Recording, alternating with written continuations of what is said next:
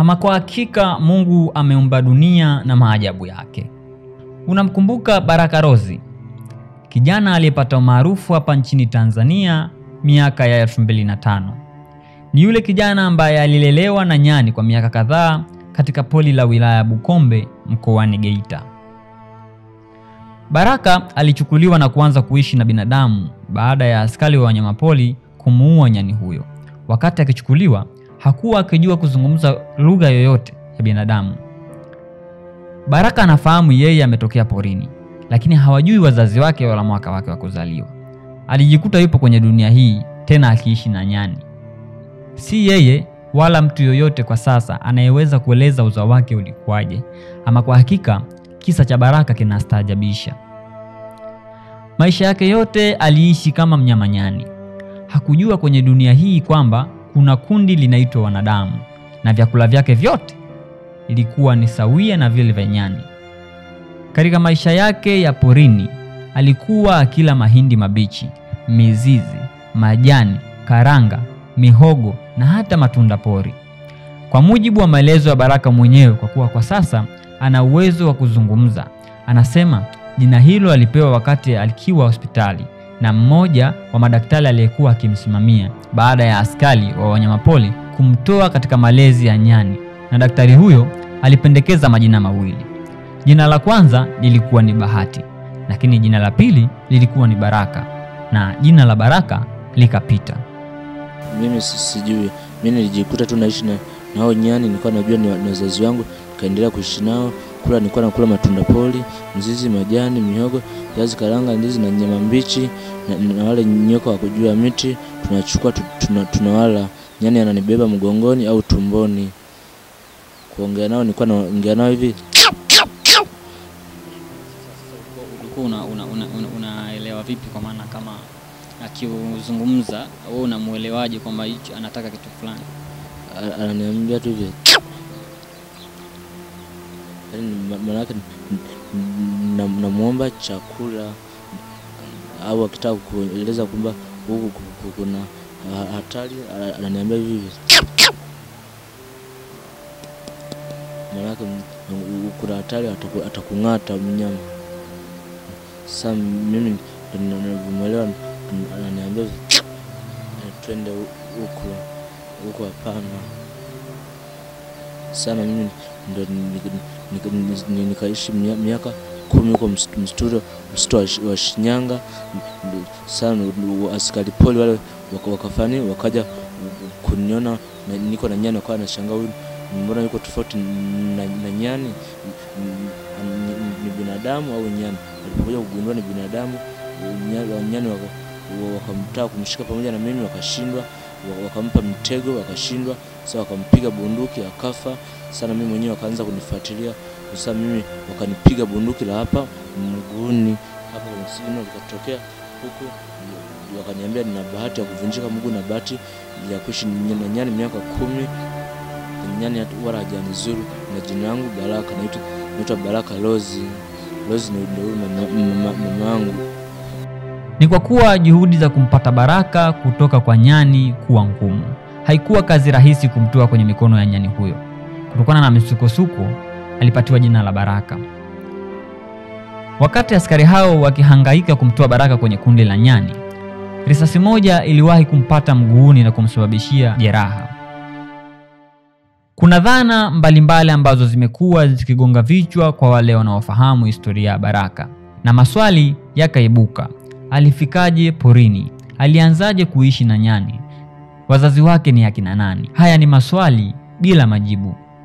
Wapo wanaodhani kuwa Baraka alizaliwa tu akatupwa akiwa mchanga, na kwa baraka za Mungu akaendelea kuishi, ili mradi tu kila mmoja ana hisia zake. Inakadiriwa Baraka aliishi na nyani kwa takribani miaka 7 porini, tangu askari wa wanyamapori walipomuona kwa mara ya kwanza. Baada ya askari wa wanyamapori kugundua kuwepo kwa nyani katika pori aliyekuwa akiishi na mtoto huyo, ndipo harakati za kuhakikisha kumtoa katika malezi hayo na kumpeleka kuishi kama binadamu wa kawaida zikaanza. Jitihada hazikuwa ndogo. Askari waliokuwa wakifanya juhudi hizo walichukua muda mrefu. Hii ilitokana na nyani mlezi huyo kukimbia na Baraka kila wakati alipokuwa akiwaona askari hao. Alimchukua Baraka na kwenda naye mbali. Askari hao iliwachukua muda mrefu kujua alipokwenda Baraka. Kwa sasa Baraka analelewa na mfanyabiashara Rose Mbwambo, ambaye alijitolea kumlea kama mwanae na kufuata taratibu zote za kiserikali, na alianza kuishi naye tangu mwaka 2008, na wakati huo Baraka akikadiliwa kuwa na miaka 10 au 11. Hiyo ni mara baada ya kutoroka chini ya uangalizi wa hospitali ya wilaya ya Ushirombo alipokuwa akiishi kwa miaka kadhaa na kufundishwa kufanya matendo mbalimbali ya kibinadamu ikiwemo kuzungumza. Maisha yake yakabadilika na mahitaji kama mwanadamu wa kawaida yakawa yanamzonga. Baraka akaomba kupelekwa shule na Rose alimpeleka katika shule ya msingi Kimanga, na Baraka alianza shule mwaka huo huo. Mwaka 2014 Baraka alimaliza elimu yake ya msingi, lakini hakufanya vizuri. Mama huyo mlezi aliendelea kuishi naye nyumbani kwake Tabata, jijini Dar es Salaam, lakini mama huyo mlezi anasema kwamba wakati wa malezi ya Baraka kulikuwa na changamoto nyingi. Alikuwa ni mtu ambaye anazunguka tu mtaani, hana pa kulala, hana mahali popote. Yaani tuseme hana popote, ni mtu tu wa kuzurura mitaani. Kwa hiyo mimi nilikutana naye katika mazingira nikiwa kwenye biashara zangu, nikakutana naye akaniambia, mama naomba hela ya kula. Nikamwambia mbona hujaenda shule? Akasema mimi ni kale katoto ambaye nimelelewa na nyani. Kwa hiyo pale ndio nikaingiwa na roho ya huruma, nikasema kama umelelewa na nyani hata nikikupa hela haitakusaidia. Nilikutukupo na wenzangu pale, nikamwambia sasa tufanyeje tuweze kumsaidia mtoto? Hana mtu yoyote, yani alipokotwa na magemu aliachwa tu hospitalini. Sasa hospitalini pale hana mtu yoyote, akawa anaanza sasa kutoka mitani kuzurura. Kwa hiyo mimi pale roho ya huruma ikaniingia, nikasema ngoja nimchukue tu niwe akaa naye kwangu. Lakini kabla sija kuja huku ikabidi nichukue process za nini? Kwa sababu nilionekana kwamba nisije ikawa namchukua kumfanyia labda biashara, kwa hiyo ikabidi nichukue hatua za kisheria kwamba nisije katokea. Alafu kipindi kile watu walikuwa wanauawa wengi. Nikaenda pale serikalini nikamwambia naomba huyu mtoto unilinde kwa barua. Kwa hiyo akaniruhusu, akasema sawa, kwa sababu ni mtoto ambaye anazurura tu mitaani. Ilikuwa 2008 ndio nikaja naye mpaka hapa. Nikamwandikisha shule ya Kimanga. Kwa hiyo 2014 alimaliza. Mpaka hapo Baraka akawa sasa anajishughulisha na biashara zake ndogo ndogo za kujifunza useremala. Lakini labda kwa wakati ambapo unamchukua kwa ajili ya kuishi naye, alikuwa kwa kukadiria alikuwa na miaka mingapi? Kama kwenye 10 au 11, kwa sababu unajua mazingira yake hakuwa na mtu kwanza ana uhakika na miaka yake. Kwanza alidumaa. Kwa ukuaji wa watoto wa kawaida alidumaa. Kwa hiyo tulikuwa tunakadiria kwenye miaka 10 au 11. Kwa maana ya kwamba mpaka sasa hivi sio wewe wala sio Baraka wala hakuna mtu mwingine ambaye anafahamu miaka ya Baraka. Hakuna. Na mpaka sasa hivi Baraka anaonekana ni mtu wa aina gani kulinganisha na kipindi ambacho wewe unaanza kuishi naye? Kile kipindi kilikuwa ni kigumu sana, kwa sababu kwanza ni mtu ambaye ametoka kwenye mazingira ya porini. Hakuzoea kuishi na wanadamu. Mazingira yake yalikuwa ni magumu sana. Kwanza ulikuwa huwezi kumueleza kitu akakuelewa. Pili, kwanza alikuwa na ile, kwa sababu ashaingia kwenye maisha mtaani, yani ya uchokora. Ile kuombaomba, yani hata kama unampa chakula nini, lakini amezoea, naomba kamia, naomba kanini. Yani ilikuwa kwa kweli ni hali ngumu kipindi kile. Alafu vile vile alikuwa hata nguo alikuwa hapendi, kwa sababu alikuwa hajazoea ile hali ya kuvaa nguo. Umeona? Kingine, kula chakula ilikuwa ni changamoto kubwa, kwa sababu hakuzoea kula vyakula tunapokula sisi. Alikuwa hajazoea. Vyakula vyake vilikuwa ni miwa hivi, ndizi, karanga, mahindi. Lakini vyakula na ukimwambia sijui nyama, chips hivi, alikuwa vinampa shida kwa sababu alikuwa hajazoea. Kwa hiyo tulipitia kwenye changamoto kubwa kiasi chake. Yaani mpaka yani ajue kwamba hawa sasa ni wanadamu naishi nao. Ilikuwa ni changamoto kubwa kwa kweli. Kama sio uwezo wa Mungu wa kweli, kawaida uwezi. Yaani tunamshukuru Mungu, kuanzia pale tumeendelea na changamoto hizo. Mungu kila siku alikuwa anabadilisha Baraka. Anabadilisha hatua moja kwenda hatua nyingine. Alikuwa anapenda sasa anavaa nguo, anapenda avae naye vizuri. Kwa hiyo tunamwambia chakula hiki tunakula sisi na wewe unakula hivyo hivyo, mpaka akawa ameshazoea sasa vyakula kawaida kama tunavyokula. Na nguo akawa anavaa vizuri. Kwa hiyo tukashukuru mpaka hapo, hata ile kuombaomba sasa ikawa tena hana. Yaani ile tabia ya kuombaomba, kimoja tu naomba kamia, naomba hata. Kwa hiyo ikafikia stage ile hali imeisha. Lakini ilikuwa si tabia za watoto ambao wanaishi kwenye familia. Yeye mwenyewe wakati unakutana naye, kabla tujaendelea mbele, yeye mwenyewe wakati unakutana naye alikwambia kwamba mimi ni yule mtoto ambaye nililelewa na Nyani. Ilikuchukua wakati gani kuamini kwamba huyu ndiye, na uliamini kwa kupitia kitu gani? Pale wakati hiyo mtoto ambayo tumefikia, kwanza nilikataa, nikasema wewe sasa kama umeokotwa na Nyani, kwa nini uache uzurue mitaani? Ndio sasa pale watu wa kijiji kile wakatokea wakasema ni kweli huyu mtoto hana muda mrefu ameokotwa na magemu huko ndani msituni. Sasa lakini aliletwa akaachwa hapo hospitalini, na sasa kwa hamna mtu anayemfuatilia, inabidi atoke kule kwa sababu ya njaa na zurura mtaani. Hiki ni kitendo ambacho kimeonyesha kijiji kizima, kila kijiji walikusanyika kumuona mtoto wa maajabu. Kwa gani? Ilikuwa ni Ushilobo, Kahama. Kwa hiyo ndio hapo wakasema yani kama kumsaidia huyu mtu anazurura tu mtaani, kama kumsaidia mnaweza kumsaidia ni. Na mimi niliwahoji, kwa nini mnashindwa kumsaidia na ni mtoto ambaye ni kama watoto wengine? Sasa pale wakasema tunaogopa kwa sababu mtu ambaye amekaa msituni kwa miaka mingi hiyo na akafikia mpaka hapo, tunaogopa kuishi naye nyumbani. Nikasema basi yeye hamna imani. Kwa hiyo ndio hapo mimi nikaamua tu moyoni, nilikuwa na mwenzangu tukaamua kwamba tumchukue. Nilikuwa na rafiki yangu tumeenda kufanya biashara kule Kahama. Ndio tukaamua kumchukua.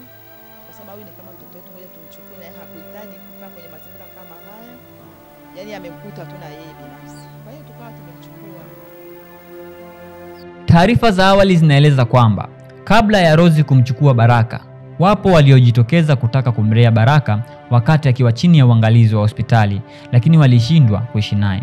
Na wakati mwingine amekuwa akiwatoroka na kurudi kuzurura mitaani na kuishi maisha ya shida na ya kiporipori. Alikuwa akiparamia miti, hali iliyowasukuma baadhi ya madaktari kushauri hata afungwe minyororo ili asitoroke. Hakika alipata taabu kubwa. Huyo ni Baraka wa mwaka 2008, lakini Baraka wa sasa amebadilika mno. Ana mawazo na mambo, si yule tena anaishi kiporipori. Maisha yake yamebadilika. Kitu cha kwanza kinachopelekea kusema maisha ya Baraka ya mwaka 2008 si ya mwaka 2009 ni kwamba amekuwa mdadisi na mbunifu na mchunguzi, na ana uwezo wa kufanya vitu mbalimbali ikiwemo ufundi seremala, ujenzi na ufundi wa viatu kwa ufanisi wa kutosha bila kupitia mafunzo kama binadamu wengine. Lakini kitu cha pili, sasa ana akili hata ya kutaka kujitegemea mwenyewe kwenye nyumba yake na kufungua ofisi yake, akisema kwamba nimeshakuwa mkubwa katika kujitafutia. Baraka amemshukuru sana mlezi wake ambaye alimlea tangu 2008 na bado anaendelea kuishi naye.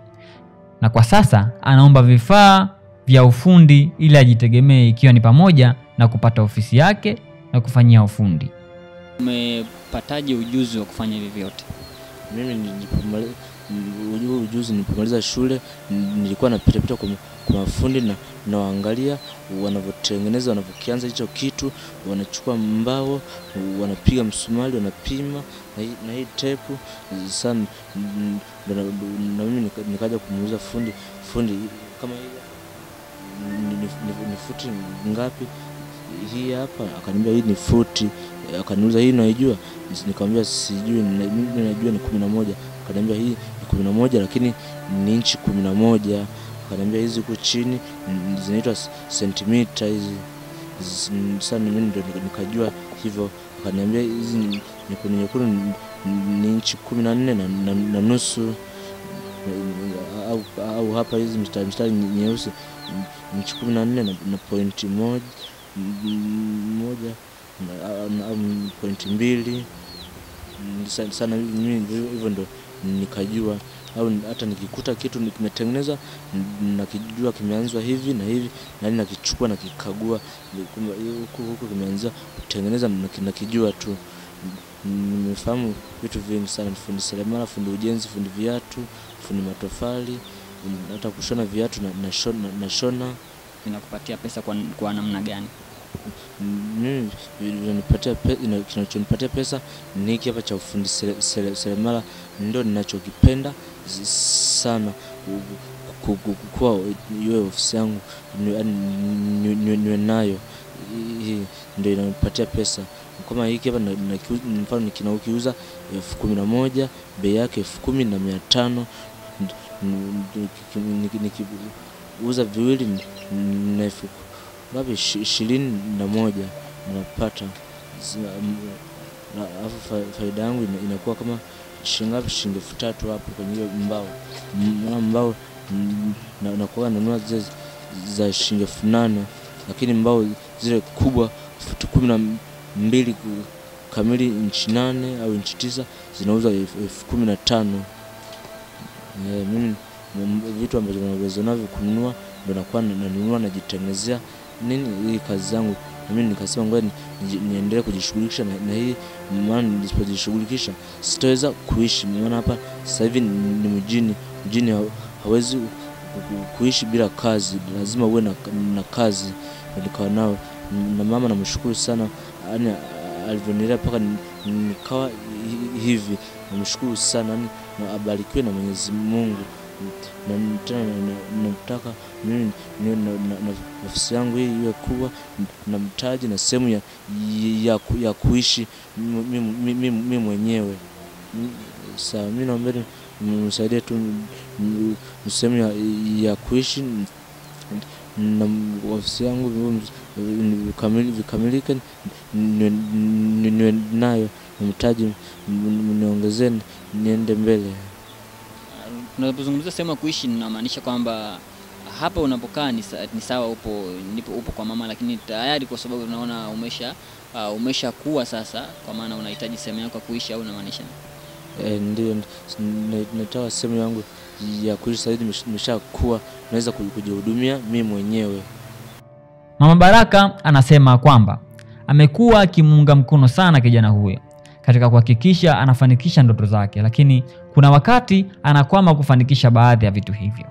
Yaani tuseme tu ni kipaji. Yaani Baraka ni kipaji, kwa sababu hiyo 2014 alivyomaliza hiyo darasa la 7 nikamwambia au nikupeleke garage, akasema hapana mama, mimi Mungu atanisaidia tu mimi mwenyewe. Kwa hiyo yeye alichokuwa anakifanya Baraka, anaweza akapita kwa mafundi seremala, akawa amesimama kaangalia, akitoka hapo naye nakota ambao wanakaa hapo anachonga na nini, unakuta anatengeneza kama kigoda, anatengeneza kiti, benchi, meza. Basi ndio alivyoanza hivyo. Yaani mpaka hivi tunavyomuona Baraka amekuwa na kipaji cha hali ya juu, kwa sababu amekuwa ni mbunifu. Yaani amekuwa ni mbunifu, kwa sababu hata hivi vibao tunavyoviona sio vibao vya kawaida ambavyo sisi tunakulia nazi. Yeye ameunganisha kibao pamoja na kigoda ndani yake. Kwa hiyo tumemwona kwamba ni mtu mwenye kipaji. Yaani ni kipaji, yaani ni kipaji chake ambacho ni kwamba kiko ndani yake, amezaliwa nacho. Kwa kweli na tunamtia moyo sana Baraka. Lakini sasa kama kutokana na hali halisi sasa hivi uchumi ni mgumu, kuna mahali anataka yeye afike, lakini sisi tunashindwa kumfikisha mahali pale. Anaweza kukwambia mama, naomba unisaidie hata hela kidogo nikanunue mbao.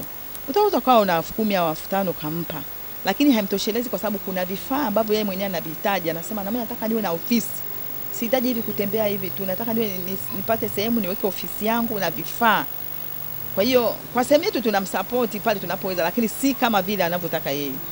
Changamoto kubwa ambayo tunayo sasa hivi ya Baraka, jinsi ambavyo mwenyewe anahitaji sasa, anahitaji sehemu alitegemee kibiashara, apate sehemu yake ofisi na vifaa mbalimbali vya kufanyia kazi yake, yani ili aweze kupiga hatua mbele. Maana anasema sasa hapa siwezi kupiga hatua mbele kwa sababu sina vifaa. Vifaa sina, na ukosefu wa vifaa, mtaji sina, umeona hivyo.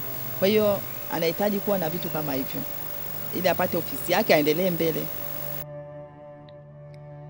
Hakika safari ya maisha ya kijana huyu hadi kufikia alipo sasa ni baraka. Juhudi za mama mlezi zinapaswa kupewa kongole. Kipaji cha Baraka ni kikubwa na anastahili kusaidiwa na kuwezeshwa kufika anapopataka